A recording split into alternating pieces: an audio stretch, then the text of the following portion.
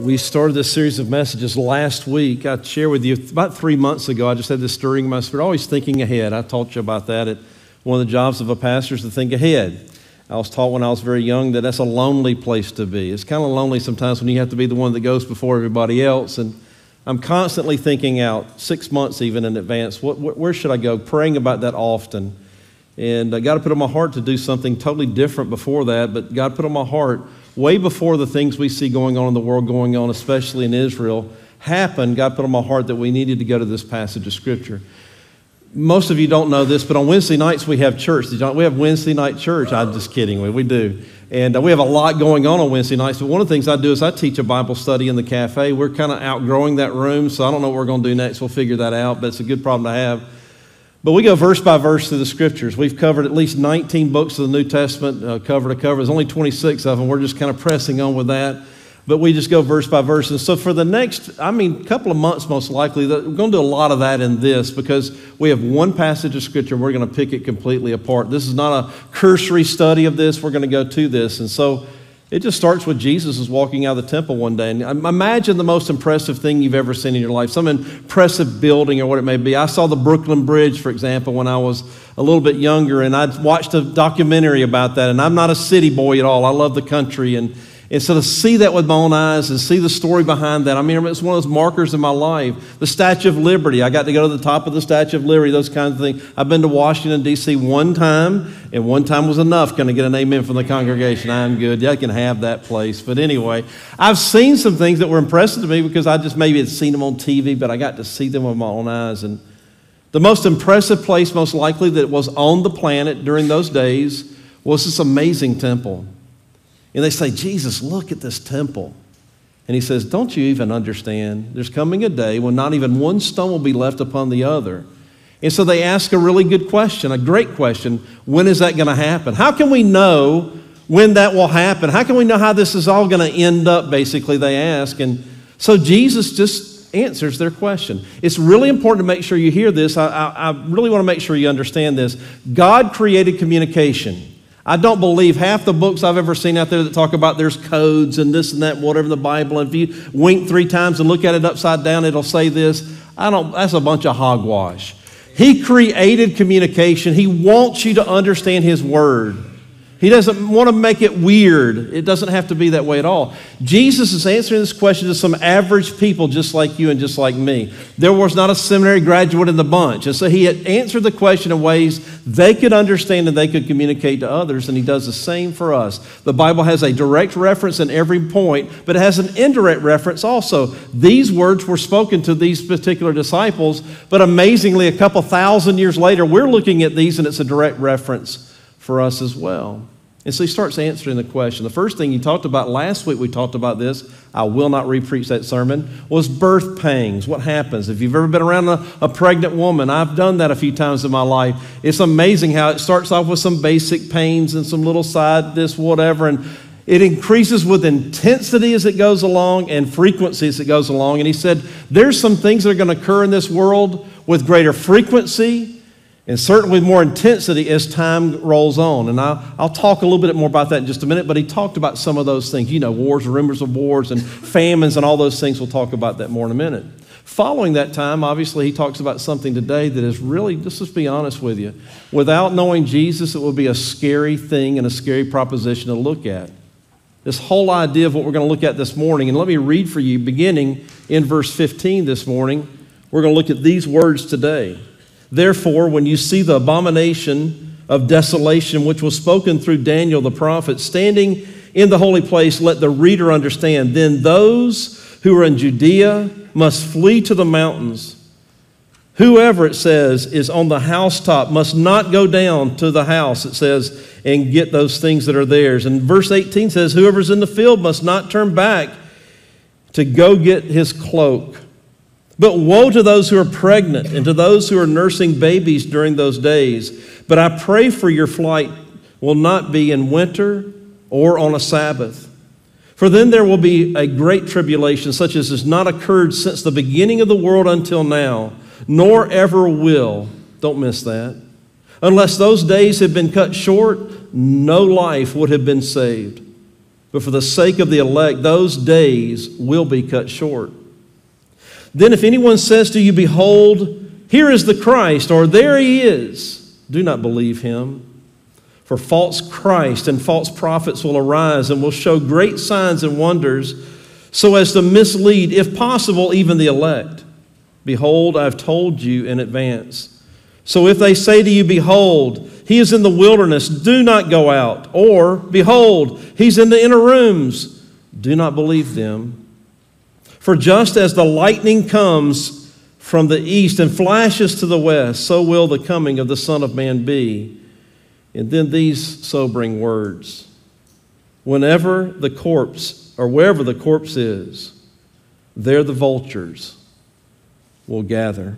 God, these are your words. I've studied them as much as I know how to study them, but that's not enough. We're not smart enough, God. We don't have the ability to understand these words without your help. And as I often say to you, I'm not even going to try to do that this morning. What I'm going to do is I'm going to try to hide behind you. I would ask, God, that your Holy Spirit would have freedom in this room today to teach us some difficult things to study, some hard things to understand. But God, your Holy Spirit can illuminate those things to our hearts and even give us the ability to understand them and apply them to our hearts and lives. Teach us today, God. You be the preacher. You be the teacher. You be the guide. Amen. That's our prayer, and we pray it in Christ's name. Amen. There's a passage of Scripture in Luke chapter 21, verse 20 that says this. It's just a description of what we see here.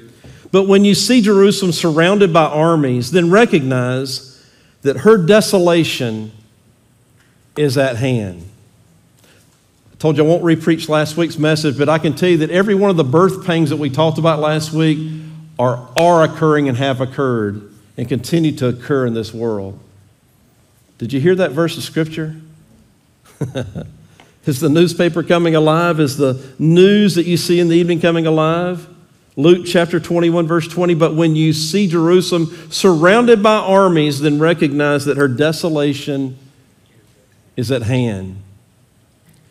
People ask me often, do you think we could be living in the latter days and last days? And I say, absolutely, I believe that. Could Jesus come today? Absolutely, he could. And so we need to understand the Bible more than any time in my life. I've only been alive since 1963. But in those years, I've never seen the Bible coming alive like it is today. Oh, there's been markers and points, but not like this. And you have to be honest about it. Not like this. And so this place, Israel. Did you know that Israel's only about 250, some would say 275 miles long and only 85 miles wide? If you left Chattanooga, Tennessee, driving to Knoxville, Tennessee, you would cross the entire nation in that short drive. It's the size of the state of New Jersey in the United States, this place. And yet God has made it the focal point of all of history. Think about it. AD 70, we see the destruction completely of the temple. From 1933 to 1945, Hitler tries to extinguish the Jewish race completely. Can you imagine that? Formed again as a nation, and today we see in the news what we see often. It's still the hot point of all of eternity, and it always will be. I want you to think about this for a minute. Literally, if you were to take a pin and stick it in a globe, that spot that pin made is where God has brought all of human history together. How could you not believe the Bible to be true? How could you not believe the Bible to be coming alive when you see these things happening in this tiny little place? How can we not look past this idea that we see that 800 years even before Jesus was born, we were told he'd be born in this obscure little tiny little place. Here's what it would look like in the society. Here's how he'd be born of a virgin. Here's how he would live. Here's how he'd minister. Here's how he would die. And yes, even how he'd be resurrected, and not believe the Bible to be true. Because it happened exactly the way the Bible said it would. And so this obscure little tiny place, 270 miles maybe long, 85 miles wide, is the place that is surrounded, listen to me, surrounded by enemies. That verse of Scripture said, when you see it surrounded by armies, this day may be coming. You think about it, when you look at this place, this little tiny place that's surrounded by Iraq, Iran, Russia, Syria, Egypt, and Jordan, none of which want to be their friend. And let me say this before I go any further. The day the United States chooses not to back Israel will be the day its funeral begins. I believe that with all of my heart. I believe that with all of my heart. God has had mercy and grace on this nation way beyond anything we would ever deserve. And I think a lot of it is tied to the fact that we've always been an ally of this tiny little obscure place that's at the heart of God. May it always be. And when you ever hear someone that won't back that, run away from them. Don't be their friend. You don't want to be their friend. And so this amazing topic comes out. I'm going to talk more about that as we go through this, but the second coming of Jesus is going to happen, but there's some things that are going to happen before that. And so I thought about this. When you talk about subjects like this, and there may be people in this room this morning that it's affecting you this way. No one goes away from a study of a subject like this unscathed. If you're here today and you don't know Christ as your Lord and Savior, I would think that you would be fearful. You'd be kind of weird if you weren't fearful to think that these things we're going to study today are going to take place. And I'm fixing to share with you some things that are really difficult. Did I say just fixing? And we're fixing to I just said that, didn't I? And y'all appreciate it. I know you do. It's all good. For those out in internet land, fixing means fixing, okay? Anyway, we're going to study some very difficult things to look at. If you didn't hear the text a moment ago, as bad as anything has ever been in this world, think of the horrible things that have taken place on planet Earth since Jesus even walked on this earth. Think about it. It's going to be worse. It's going to be far worse. And so I've always said this to people. You know what? If you love Jesus with all of your heart and He's your Lord and your Savior, I have incredible news for you. No matter how bad this world gets, this is the worst it's ever going to be for you. But if you do not know Jesus as your Lord and Savior this morning, I got incredibly bad news for you. This world and the chaos that's in it, and the difficulty that's in it, and the harshness of it, this is the best it's ever going to be for you, because it's only going to get worse. So we're going to talk about this. Let's dive into this text this morning and learn from this outline that God put on my heart. Number one, notice the response. Notice the response. We said in verse 15 these words, therefore, when you see the abomination of desolation, which was spoken through Daniel the prophet, standing in the holy place, let the reader understand. Then, it says, those who are in Judea, it says, must flee to the mountains. Whoever is on the housetop must not go down to get the things that are in their house. He says, whoever is in the field must not turn back to get his cloak. But woe to those who are pregnant and those who are nursing babies in those days. But pray that the flight will not be in winter or on a Sabbath. Now, step one we talked about last week. The first thing that we need, I don't think I have to spend a lot of time convincing you that step one of what we talked about is taking place. This is not something that's going to take place. Birth pains, again, are the pains that a woman has when she's going to have a baby. It's not just yet the time, but as they increase in frequency, and again, the idea they get more difficult, that's when you pay attention. Those birth pains, again, false messiahs. We know that's been taking place since Jesus was here. Wars, rumors of wars, increase in famines. It broke my heart last week to share with you that a third of the people on this planet are starving to death as we speak right now. And sadly, almost a third of the children in the United States today go to bed hungry every night, which is sad even to think about. Natural disasters, we see them getting more frequent. I talked to you last week. I don't think that's controlled by man. I think it's controlled by God. He said it was. Violence against followers of Christ. The average year in the world, no one talks about this. They don't cover this on Fox News at night. The average year for like the last 30 years, about 100,000 people on this planet have died because of their faith in Christ. Never will get covered on the news. Oh, let's make sure we cover those spotted owls and those bald eagles. Don't cut that redwood tree down. It's sacred. Over 100,000 people every year somewhere on this planet killed just because of their faith in Christ. False worship will arise. False teachers will arise. We know that's happening. And then a falling away from the faith. I shared with you recently, for the last 30 years, there's been a trend in the United States of walking away from faithfulness to the church and faithfulness to serve Jesus through His church, which is not God's will. That's step one. Do I really have to spend a lot of time there saying, aren't we there? Are we there yet? Yes, we're there. Number two, step two, he says there's going to be a day when the Antichrist is going to come and set his throne up in this temple. He's going to desecrate the temple. We don't know exactly what that is, but he's going to blaspheme the Holy Spirit in the most holy and sacred place on this planet. He's going to require that the whole world worship him as God. He's going to set his throne up in a place where he does not belong. And one day God's going to come and remind him of that, but at that point, there's a day the Antichrist is going to come, and it will be easy to understand when that happens. And he says you need to sit up and take note. Now, a couple things to help you understand, and maybe some background behind that. In Daniel chapter 12, verse 11, it says this period of time will be 1,290 days. That's exactly 3 years and 7 months. The Antichrist is going to come. He's going to rise to this throne. He's going to desecrate the temple. And at that point, sets a timer. 1,290 days will start that day. The first part of the tribulation. And it's not going to be pretty. Now listen, no one's going to be safe. If you're a believer during that time, we'll have a whole nother debate maybe starting next week about Jesus' second coming. When do you think that's going to happen? Is there going to be a rapture? Is there not a rapture? We'll talk about that, I promise. We'll get there. Hang with me. We'll get there. But if there's a believer on planet Earth when that clock starts, the last place you will want to be on this planet is in Jerusalem. Did you hear me? You know, if chaos happens in the whole world, the last place I want to be is in a big city. Can I get a name and everything? I don't want to be in a big city. Man, I moved to Meigs County, and I'm proud of it. In fact, if you look on Google search it, I don't think it'll even lead you to my house. So you have to ask me if you want to come see me, because I don't think Google even gets you. They get you in the neighborhood, but not close. I kind of like that. The last place you want to be on this planet when the Antichrist steps up and declares himself God is in Jerusalem. And the last person you want to be is a Jewish believer in Jerusalem.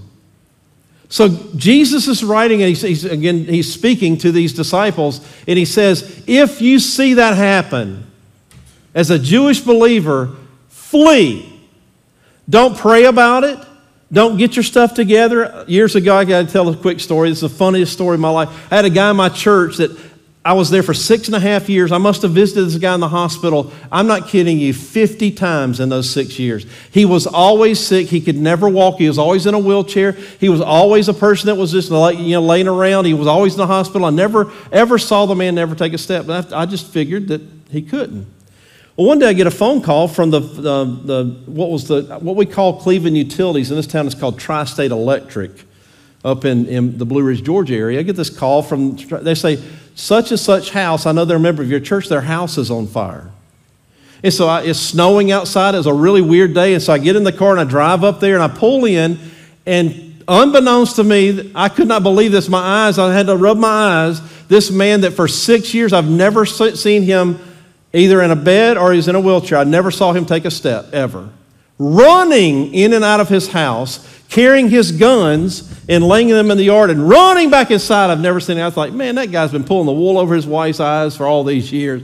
You know, it was a house fire. And while we're there, just so it's fun to tell the story, I go up to the lady. I said, hey, what happened? She said, well, I had a grease fire in the kitchen, so I went out back and grabbed the garden hose. Thankfully, it was frozen and wouldn't even put water out. But unthankfully, she had no way to put it out, so it burned the house down. And here, just a tidbit while we're there, my dissertation that I paid $60 per copy to have bound was in her house, and it burned up with her house. But anyway, all that to say, here's a guy I've never seen even take a step, running in and out of his house. Listen to me. When this day comes, flee. Don't go back and get your stuff.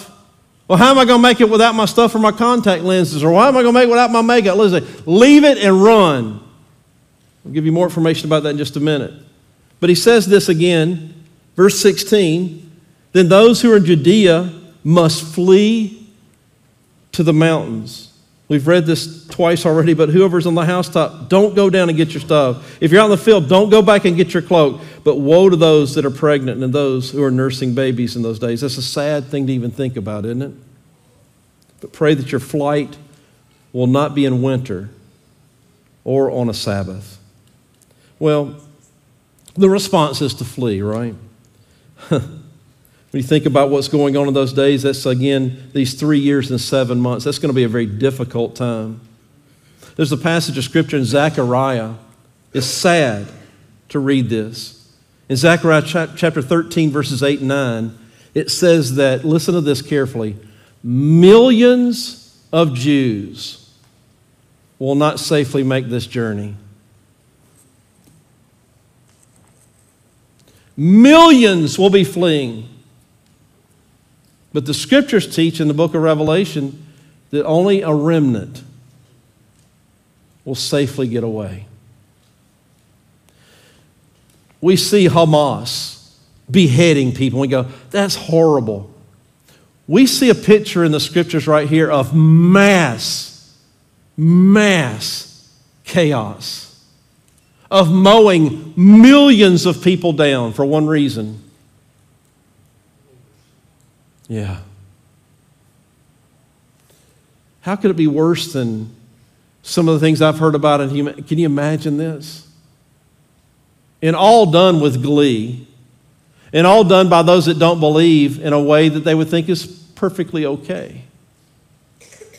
Millions won't make it.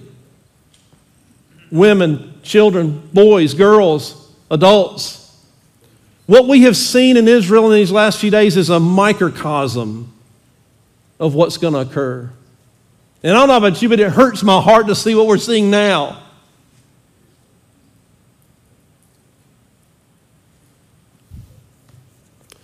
Revelation 12, verse 14, by the way, is the text, says, a remnant will succeed in escaping to the mountains. When you see this happen, go, flee. Don't pray about it. Get out of there. And the evil that's in this Antichrist won't even allow millions of those people to get out.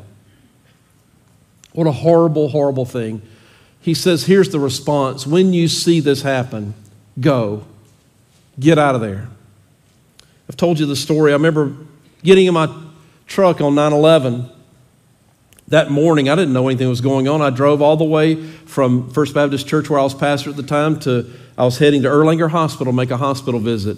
I listen to Christian music in my car most time, and most times it's CD. I know it's old school. I'm old. It's okay. I listen to CD music and things like that. Now I got a phone that can help me do things, but that was before those days. I remember walking in the lobby at Erlanger Hospital and seeing all these people gathered around these few TVs that were in the lobby. And I was like, what in the world's going on? And I walked over and I saw the buildings burn. I was like, wow. I didn't know what to do except to go upstairs and make a quick hospital visit. That person didn't need to know what was going on. They were having a surgery. And then I got in my car and took my flip phone out in those days and called my wife, Tracy, and said, where are the girls? They're at school. I said, go get them. Who knew what was going to happen? Nobody knew. But when something like that happens, I bet your first thought's going to be this: where are my loved ones, and let's get out of here.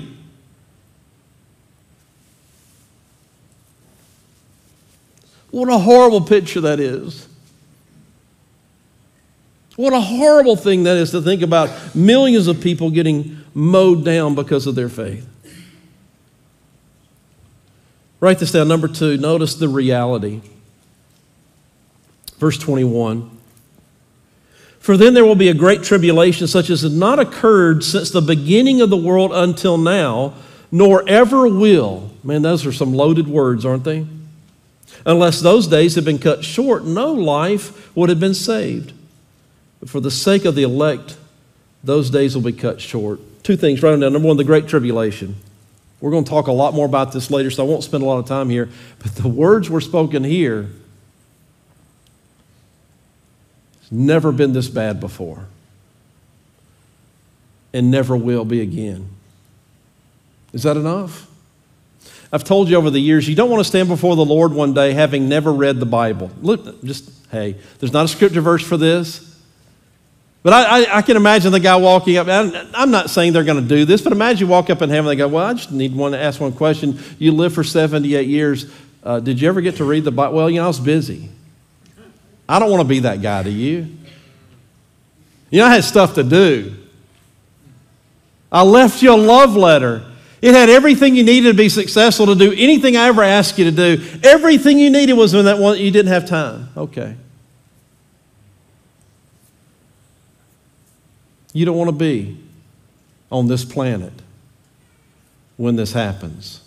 We'll talk more about that later. The tribulation.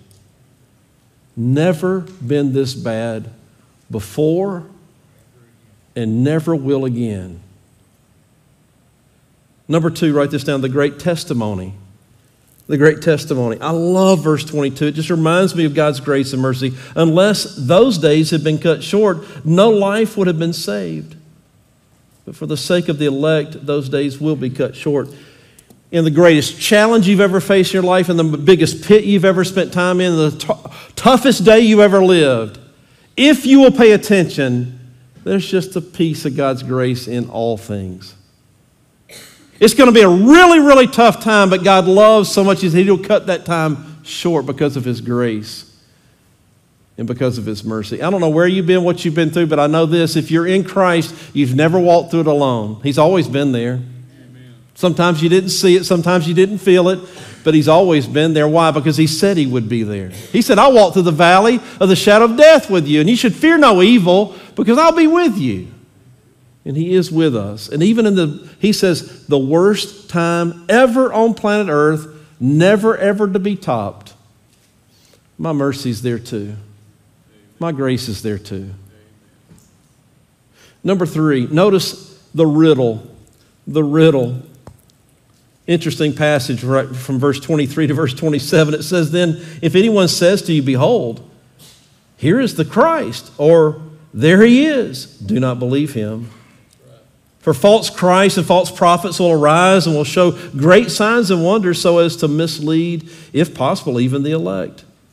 Behold, I've told you in advance. Oh, thank you, Jesus, for doing that. So if they say to you, behold, He is in the wilderness, do not go out. Or behold, He is in the inner rooms, do not believe them. Just as lightning comes from the east and flashes to the west, so will be the coming of the Son of Man. This is, again, kind of hard to even look at. The word picture is painted here, the remnant that finds themselves to safety in the mountains. What's the next step? Well, the Antichrist will have many minions to go and do his bidding. And they'll use anything they can to draw these people out. When I was a younger father and had younger girls, when I had my 3 little girls, and Faith came along so much later, she had to have her own time with this. But when those 2 young ones, we used to play hide and seek all the time. Hide, go, seek. All right, Daddy, you count. 1, 2, 3. Next thing I know, I'd get to whatever number that was, and I'd go looking for my little girls. And they weren't really good hiders. They thought they were. And, I'd go around the corner, and I'd kind of look in the den, and I'd see one maybe behind the couch, but I'd act like I didn't see them. And I'd just keep walking. Whoa, I wonder where they are. Where you at? I'm coming. And I just walk out of the room and make the point, well, I guess she's not in the living room. I'll just go look in the kitchen. And it was all a ploy to see if they'd jump out and maybe go hide somewhere. Y'all know what I'm talking about. Can you imagine armed forces going out and using anything at their disposal to get these people to peek out so they could kill them? Can you imagine that? And you say, Phil, what could they possibly use? Well, I suspect when they didn't go back and get their cloak and they didn't have time to go back and get their stuff, they're probably going to be hungry, thirsty, who knows what. Hey, if you'll just come out, we have all this food for you. We have all this water for you. And I don't want to be conspiracy dude. That's not me. But you do know the U.S. government does that. They'll do anything in their power to take your money and buy you with it. Oh, we'll just forgive all that. I'm so proud of my 2 oldest daughters. They got some debt. We did everything we could do to help them in college, and they built up some debt. They paid every red cent of it back. It's one of the first things they did when they got a job. Well, we'll just forgive all that debt. You know what that is, don't you? We want you to vote for us for the rest of your life. I've met people that say, I'm opposed to abortion, and I'm opposed to this, and I'm opposed to big government. But when I was in need, they gave me a handout. What do you really think COVID was?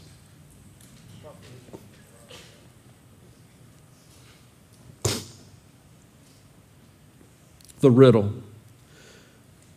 1 Corinthians chapter 14, verse 33, God is not the author of confusion. If it's confusing, it didn't come from him. John 8, verse 44, Satan is the father of lies. And so imagine what will be done. Everything you can imagine will be done to try to draw these people out to kill them. Even this. Jesus is here. If they're students of the Bible, they know that coming sometime down the road, Jesus said, I'm coming back to receive my church to myself, right? We'll talk more about that next week, I promise. Can you imagine even using that? Hey, we just heard that Jesus is here. Can you imagine undercover people? My friend Pastor Minnie that comes and visits us every year from Gambia, he says he preaches many times in these crusades, and he can look out in the audience and he can see these people, they're government officials that wear like these solid white shirts. They're easy to pick out, he said. And they're there to observe and to listen to what he preaches about and to see who gives their life to Christ. Could there be moles in the mountains?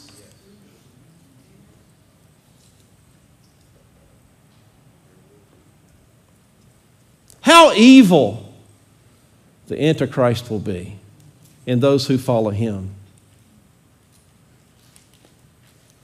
There's a result. Wherever the corpse is,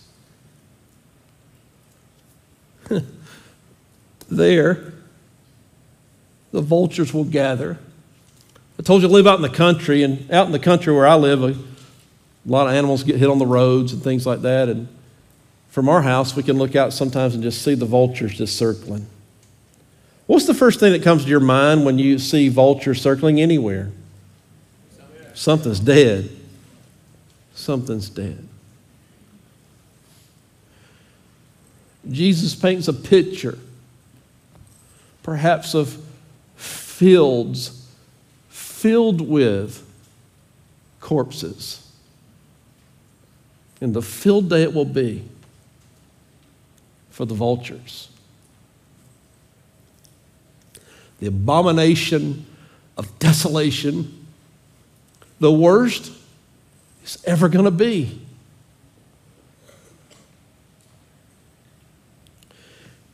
The only good news I have for you today is the only good news we ever have, is that Jesus has conquered death and the grave. And I'm going to talk more about next week, my theology about the second coming and the rapture and all that good stuff. But here's what I'll say to you. It doesn't really matter. Paul says, for me to live is Christ. But you know what? To die, it's just gain. If you're in Christ today, it doesn't matter really what happens as we go forward. You're secure in him. Amen. And so my word is this. You don't want to be outside of Christ. As much as I really want you to read the Bible through, please hear this. More important than that, be secure in him. Amen. I've quoted this verse at least 1,000 times in the 20 years you've allowed me to be the pastor of this church. These things I've written unto you who believe on the name of the Son of God, that you may know that you have eternal life. Amen. And I don't know much, but I know that. And that's enough. God, we hurt when we see passages of Scripture like this. God, to even have the thought of millions of believers mowed down by this horrible person that will arise one day. To think of the gall of a man who will stand one day in your holy temple and declare himself to be God. The evil that flows through his veins, God, to kill millions of people. Thank you, Lord, that you never told us the exact day, you never told us the month, but you told us enough that we could have a clue, perhaps, when these things are going to happen. And Lord, we got to be honest with you. We looked last week, everything you talked about to these disciples is going on right now. Could it be? Could it be that this horrible day is just around the corner? And if that is true, Lord, I know what you would want me to say right now, which is this: get on the ark. Get in Christ. Don't leave this place today without knowing the full assurance that you're in Christ Jesus. Because, my friend, this day will come. You can count on it. Lord, for many of us, The word that we need today is that if this is true, then we need to be telling people about Jesus. And so many of us, God, are reluctant to do so. We're so worried that somebody's going to think we're a fruit flake or nut because we love Jesus. Well, that's okay. I pray, God, you would give us a new level of boldness and courage to tell our friends and neighbors and even an acquaintance that we meet for the very first time how important it is that they trust Christ as their Lord and Savior. Just as surely as I'm standing here, God, there's coming a day when the Antichrist will stick his ugly head up. And for many, God, at that moment, it's just going to be too late. Give us urgency, God, in giving away the greatest gift we could ever give to anyone. And that's the Lord Jesus Christ. Lord, I don't know what needs to happen right now. I just know this. You're here, you care. And Lord, there's nothing that we're facing, nothing that we're dealing with that's greater than you. So God, please meet us at the point of our need. Give us courage to do what you've called us to do. We'll give you glory in advance because that's what faith we have in you. In Christ's name I pray. Amen.